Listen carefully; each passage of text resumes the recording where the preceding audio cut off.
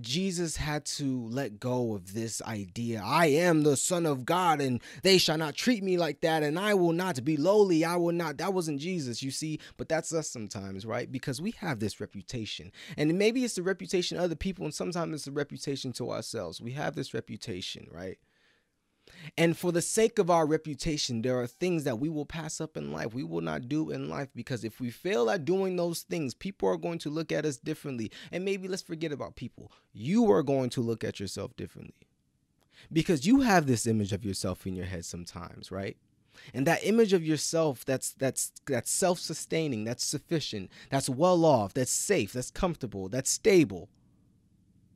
That reputation of yourself in your head would be completely disintegrated if you were to fail at this certain thing, and you'd be humiliated and you'd be embarrassed. You'd be embarrassed with yourself, so you do not do it. You don't do anything because of your reputation.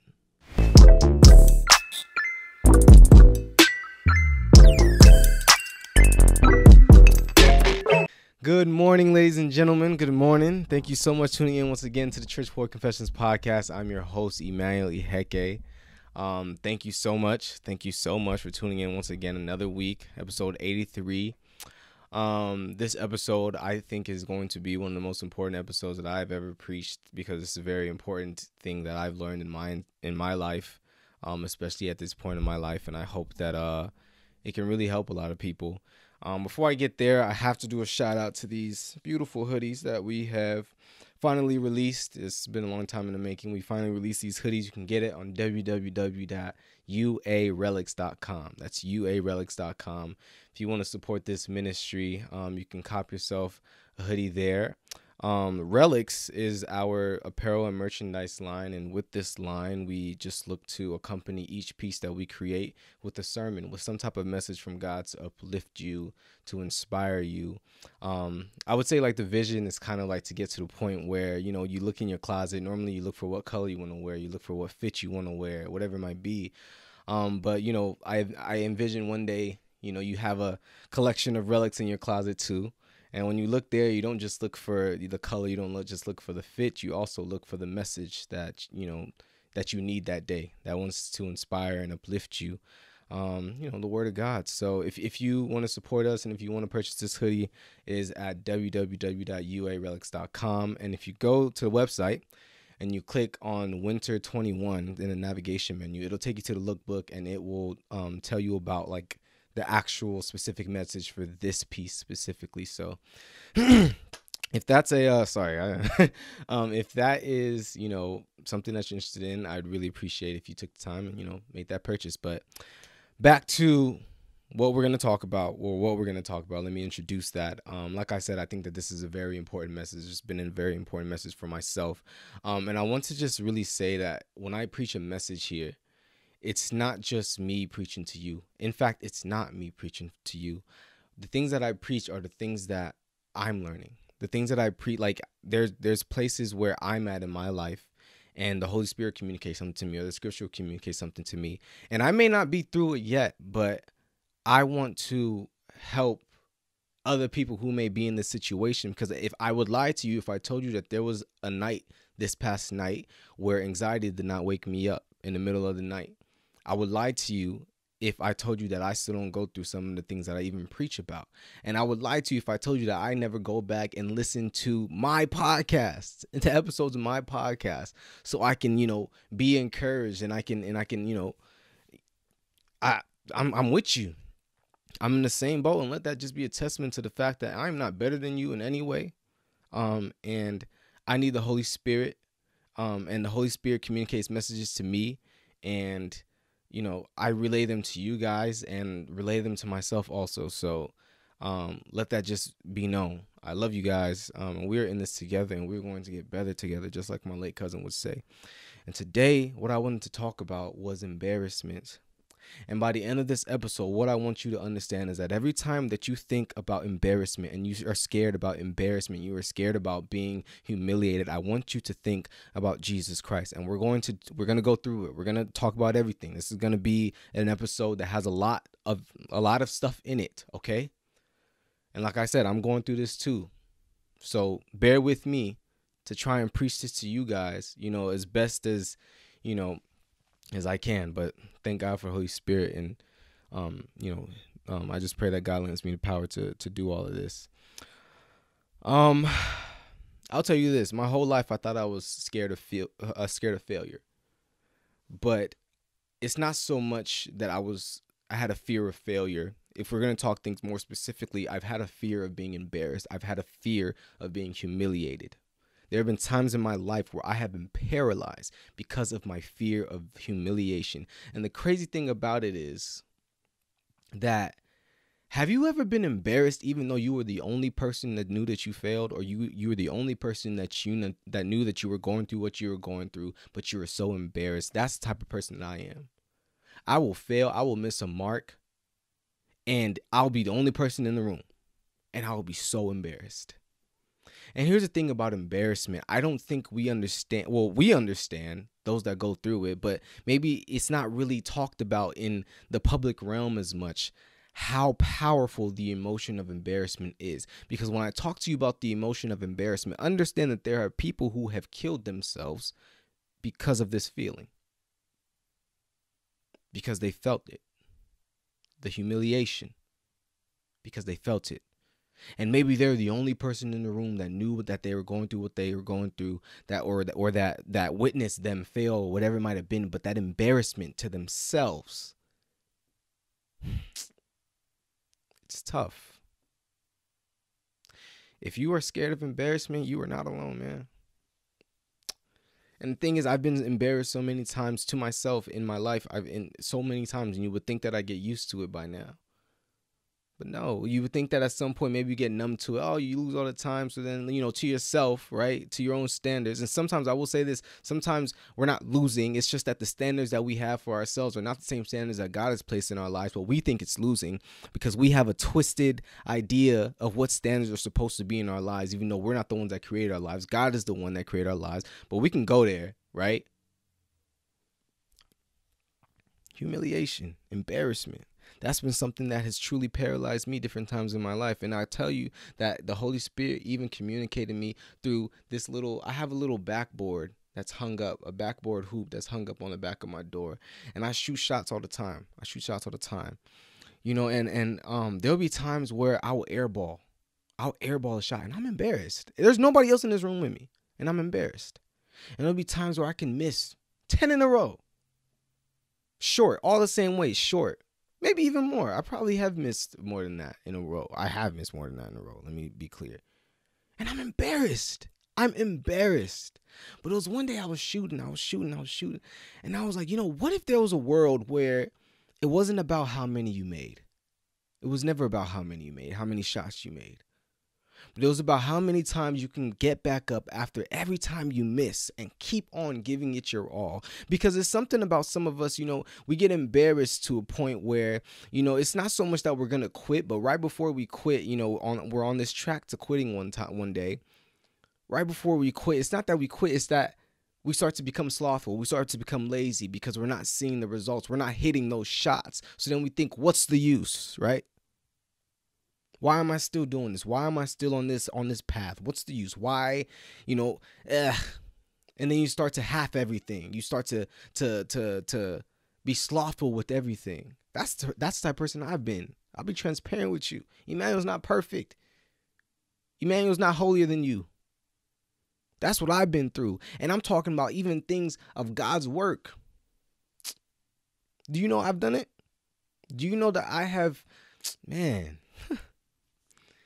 Do you know that there are times that I was doing something for God, but because I didn't feel like maybe enough people showed up or to a Bible study or maybe whatever it might have been, I became slothful with it, and I didn't think much of it, and I thought I didn't.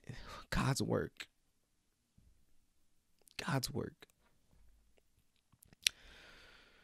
Oh man, because I'd be tired of being embarrassed. I'd be tired of being humiliated. So what if I just didn't think it was anything? I didn't think much of it at all to begin with, and it was just whatever. So then if I were to lose, if I were to fail, I wouldn't be humiliated. I wouldn't be embarrassed. I would just not really care. It was what it was.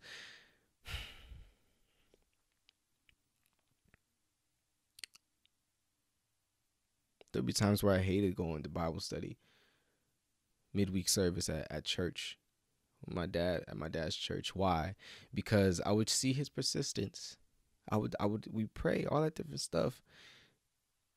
Were there more people showing up? No. But my dad was persistent. My dad was persistent. He was faithful.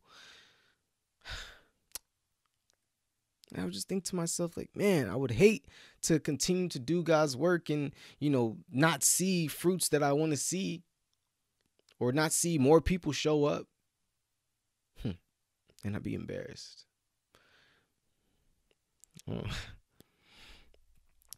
But if we can be real, I mean, I did my whole rant and everything like that. Anytime that you've ever gone to the point, anything that has ever got you to the point where you thought you can be slothful with doing the task of God needs to be uprooted right now. And I pray that by the end of this episode, it be uprooted right now in your life. In the mighty name of Jesus Christ, I pray. Slothfulness and laziness will not be our portion in the mighty name of Jesus. This is not how we move. It's not how we do. That's not how we do it. No, not us. Let others be slothful. Let others be lazy. Let others quit. Let others give up, whatever it might be. But us children of God, when we're doing the task that God has put us on this planet to do, whether it's how many people that praise us for it or not, we do it. And we do it for the glory of God. We do it for the kingdom, because that's what we were made to do.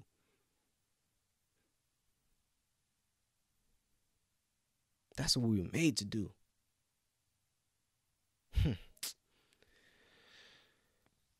I told you that anytime you're feeling so embarrassed, so humiliated, you don't want to get back up, you don't want to continue, you don't want to keep on going, you don't want to persist, you don't want to remain faithful, I want you to think about a person. And the person that I want to talk about today is none other than our Lord and Savior, Jesus Christ.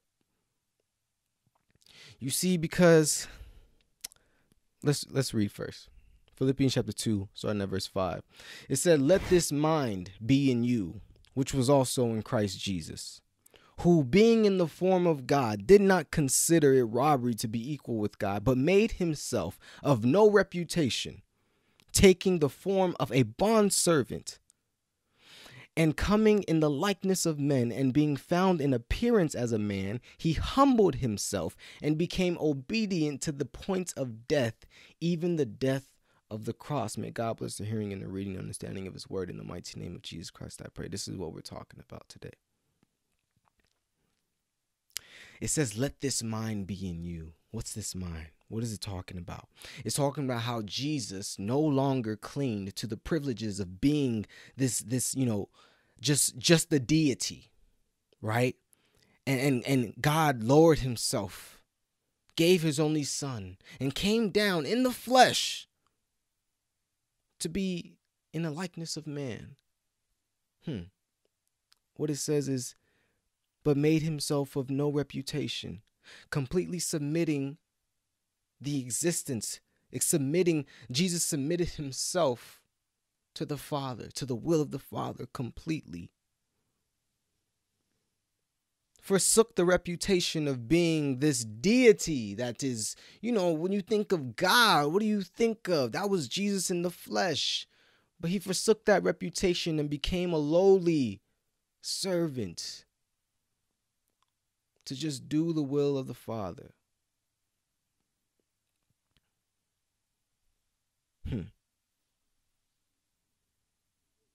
To become a servant.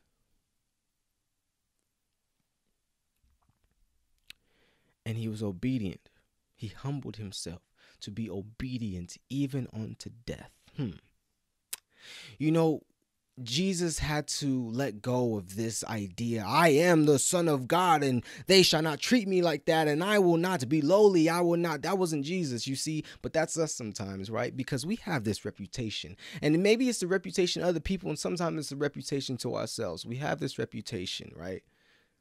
And for the sake of our reputation, there are things that we will pass up in life. We will not do in life, because if we fail at doing those things, people are going to look at us differently. And maybe let's forget about people. You are going to look at yourself differently, because you have this image of yourself in your head sometimes, right?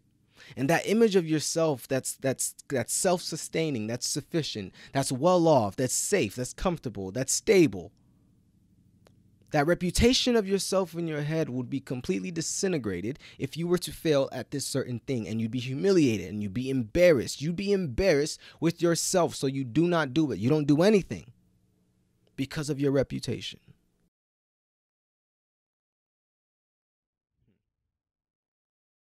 But what Jesus did is that he forsook his reputation, acted like he never had one. And he came down and he became obedient unto death. They killed him. This is God in the flesh. And he allowed his own creation, when he came down in the flesh, to kill him. Does it get more humble than that? Does it get more tunnel vision than that? Because we swear that we can be obedient to God till death, right? That's what we think, that we think we're big popping like that. But some of us, the same people, us that's saying I'll be obedient to God to death, we're not even there to be obedient to God through humiliation.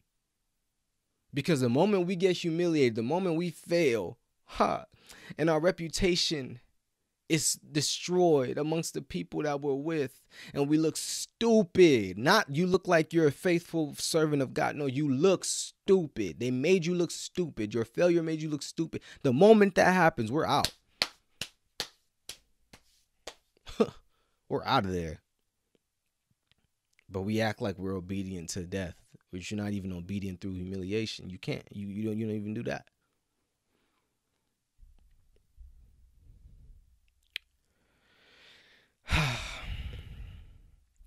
I don't think we understand.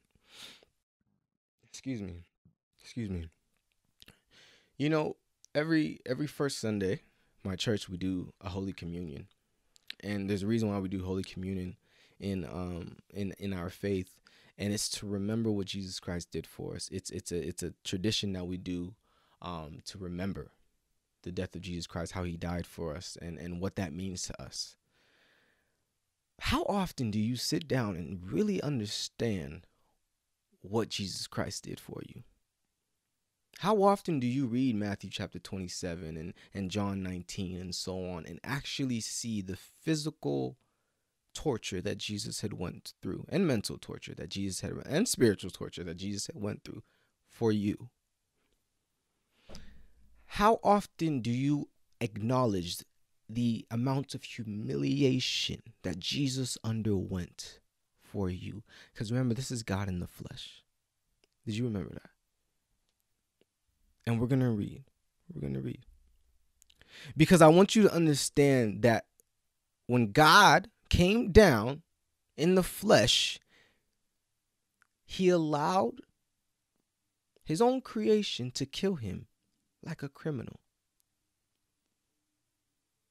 But you don't got to take my word for it. I'm going to read this right now. And we're going to take our time. We're going to go to Matthew chapter 27, verse 27. That's where we're going to start. And I'm going to walk you through. And there's more that Jesus went through, but I'm just reading at this place. I'm even not even reading the part where he's been flogged. So that should let you know. Matthew chapter 27, verse 27. It says, "Then the soldiers of the governor took Jesus into the praetorium." I'm reading from New King James Version. "Praetorium, and gathered the whole garrison around him." Look here. "And they stripped him and put a scarlet robe on him." Talking about Jesus, the God in flesh. "And they stripped him and put a scarlet robe on him. When they had twisted a crown of thorns, they put it on his head, and a reed in his right hand. And they bowed a knee before him and mocked him." They're mocking him, saying, "Hail, the King of the Jews." This is God in the flesh.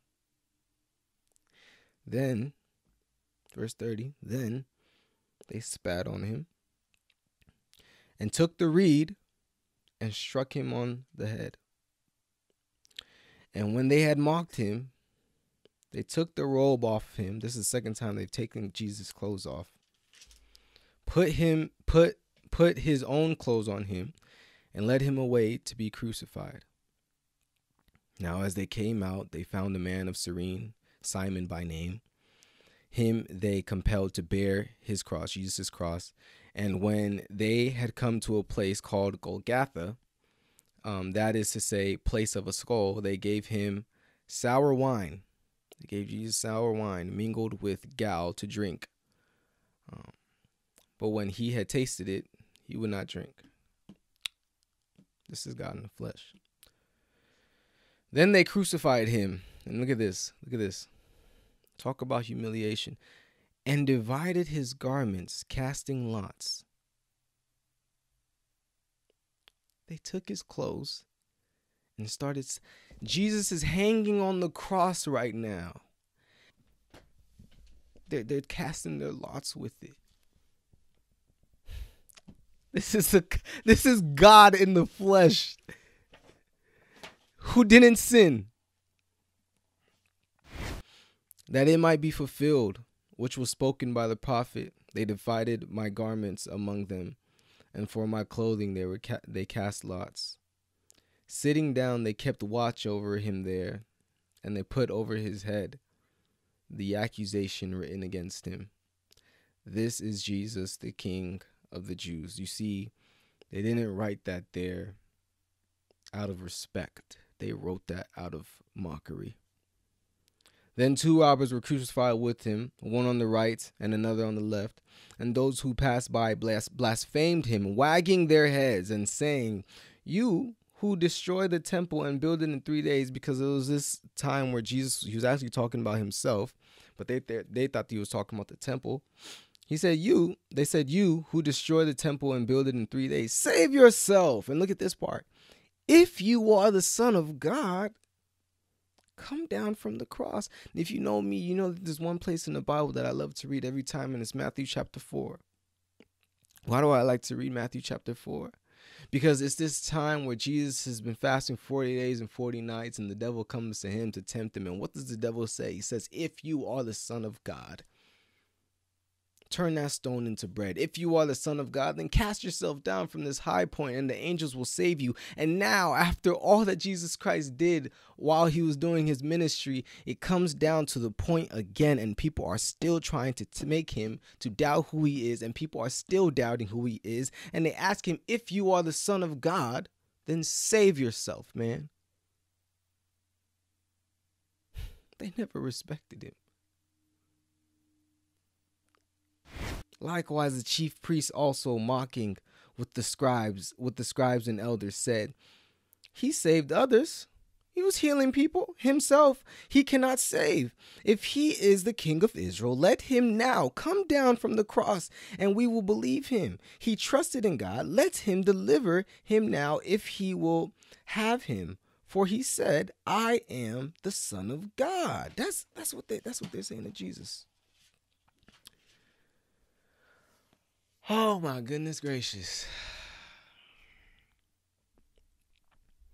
Talk about a humiliating and embarrassing death. A humiliating and an embarrassing death that Jesus underwent for me and for you. You cannot forget that part. It was for me and for you. And at any moment, Jesus Christ said, you know what? My reputation matters. I will not be embarrassed and I will not be humiliated like this. And they were saying, aren't you the Son of God? Come down and we'll believe you. Save yourself and we'll believe you. You said you're the Son of God, but you can't even save yourself. And if Jesus said, you know what, I am the Son of God, and he got down from that cross, me and you, we would perish. We would not be alive today. We would perish. Our souls would perish. If he wasn't able to undergo humiliation and embarrassment, and I'm begging you, you that have been embarrassed, you that have been humiliated for the sake of the kingdom, you that have been embarrassed, you've been humiliated because you continue to fail at the thing that is said God told you to do for years, for months, for weeks. You've been humiliated, you've been embarrassed. What is your reputation anymore? I beg you, please. Please, just like Jesus did, I want you to continue to go. I want you to understand that when God is telling you to continue to go, even though you've been humiliated and you've been embarrassed, it's not because he's just saying it. He knows exactly how you feel. exactly how you feel, because when he came down in the flesh, he underwent it himself. This path that you were called on, humiliation, embarrassment, it's expected. It's expected. But I want you to be able to carry on. Despite it all, I want you to be able to carry on because Jesus did that for you. And please, when we talk about Jesus, man, do you understand that he did this? He gave away his reputation. He came down. He was humiliated. He was embarrassed. And there are still people today who will say that is not the Son of God. In fact, he's not real. It was all a fake. He's a fake. He's a liar. He's a liar. He didn't do it. He wasn't the Son of God.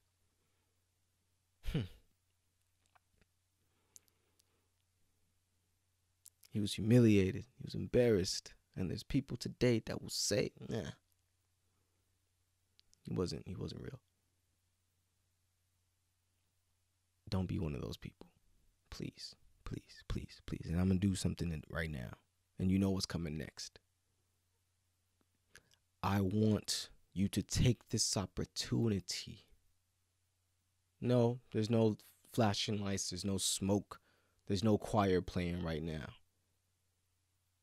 But I want to encourage you that if you have not given your life to Christ already, you just read what I told you he underwent, and that wasn't all of it.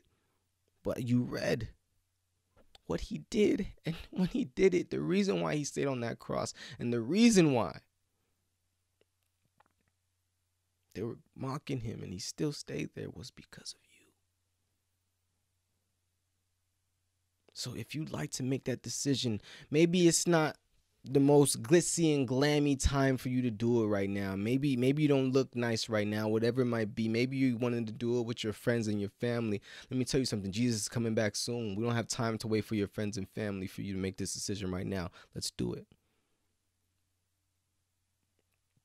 If you like to give your life to Christ right now, repeat after me.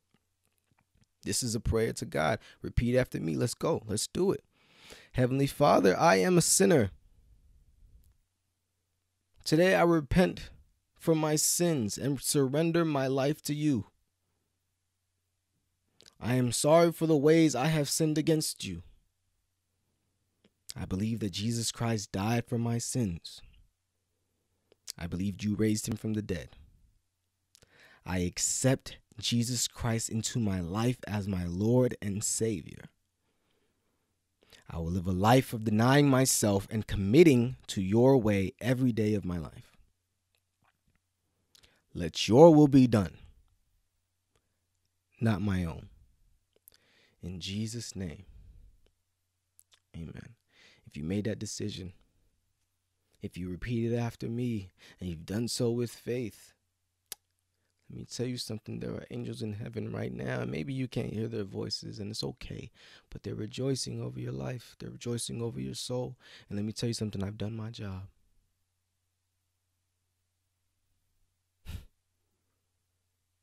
Look here. Your life will never be the same. And it's not going to be because everything's perfect and you'll never have any issues in life again. That's not what I'm saying. But your life is never going to be the same because now Jesus is there too. He's in your boat. He's in your boat. I love you guys. I love you guys. I love you guys. I love you guys. Thank you so much for giving me the opportunity to come up and preach to you guys week in and week out and week in and week out. And let me tell you something. If you made that decision just now, please reach out to me at IHEKE_. That's my Instagram. Iheke_. Reach out to me personally, and I'll pray some more with you.